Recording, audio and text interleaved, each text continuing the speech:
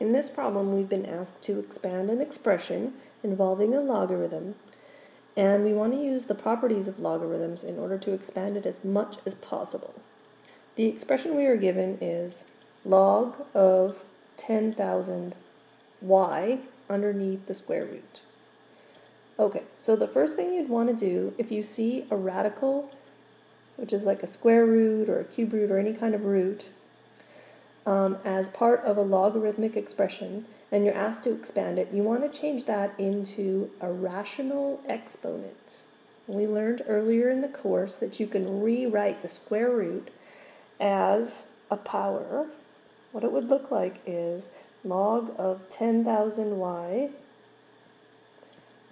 to the 1/2 power.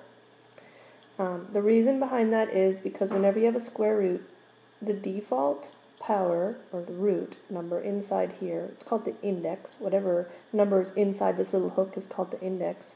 If there's no number showing, the default is that it's a 2 for square root. Otherwise, they'll put something in there like a 3, 4, or 5.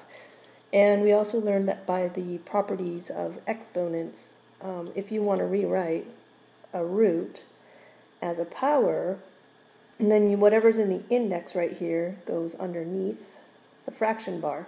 Okay, and then if there's nothing on the power outside, then you put a 1 on top. So actually, all in all, that property says that if you have any root, let's put an n in here, of something, put a b in that spot for base, you can rewrite it as that base to the 1 over n. Okay, so we're using that property to rewrite the expression.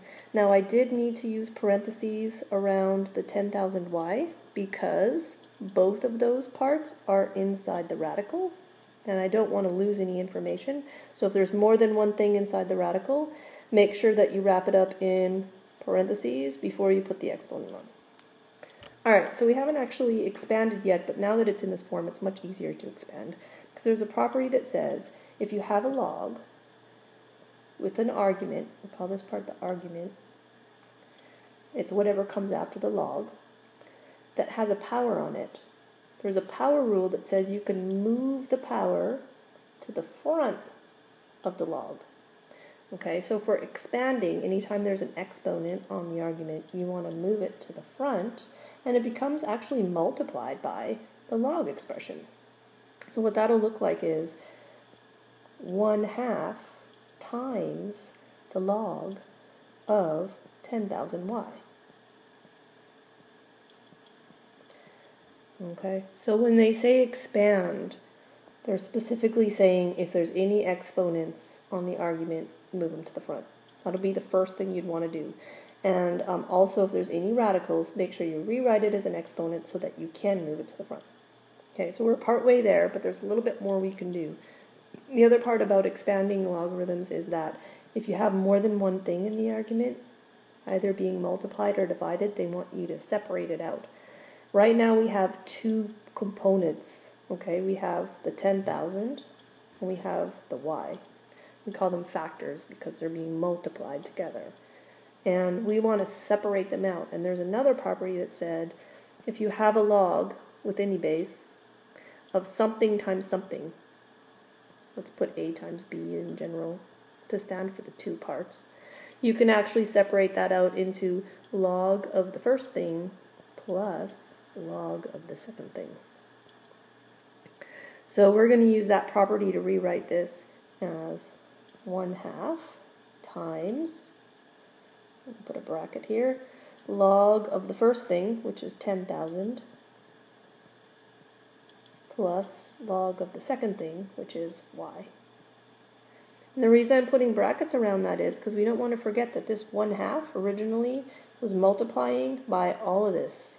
So to keep it multiplying by the new expanded expression, I need brackets to indicate that the stuff is still together and it's all being multiplied by half. Alright, we have a little bit more to do. To expand this all out, let's go ahead and distribute the half.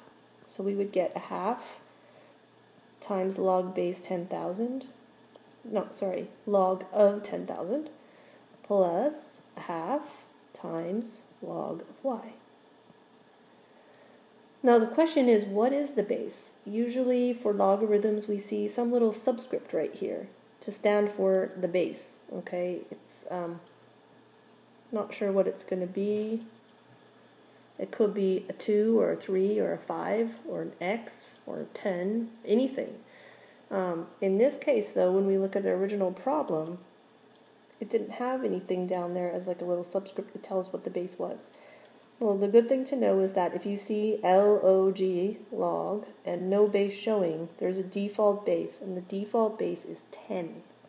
We do base 10 because, well, humans think in base 10. Okay? So if you wanted to rewrite this with the base actually written in, let me go to the next page here. It would look like this. Half of log, and instead of just 10,000, it would be base 10 of 10,000, just subscript, plus log base 10 of y. And normally we don't write 10 in because it's considered redundant, it's considered the default, but if you put it in, sometimes it helps you with the calculations. Okay, so once the half is distributed, then you have half log base 10 of 10,000 plus half log base 10 of y. And the reason that I wanted to put the 10 in was specifically for this part here, because this can actually be evaluated. And the way you know if a logarithm can be evaluated is if the argument part, 10,000, is a known power of the base, which is 10.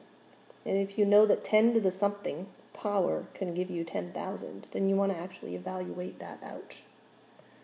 Okay, so what I'm saying here is you want to evaluate this part.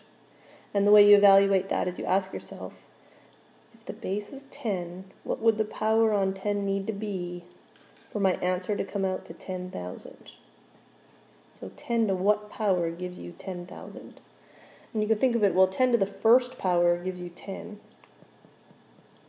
Right? 10 squared gives you 100. What gives you 10,000? Okay? And it turns out that it's 10 to the fourth that gives you 10,000. You could check on your calculator if you need to. What that means is that this whole thing right here is equal to 4, that power. And so the final rewrite on this would be half times, instead of log base 10 of 10,000, it's just 4, plus half, and we can't evaluate the second one, log base 10 of y, because it's a y, but we can actually times the last two, the first two parts there, so half of 4 is 2, and then half log base 10 of y. Just stays as it is. So fully expanded, but also any parts that can be simplified, that would be the final answer. Hope that helps. Talk to you soon. Made with Doodlecast Pro.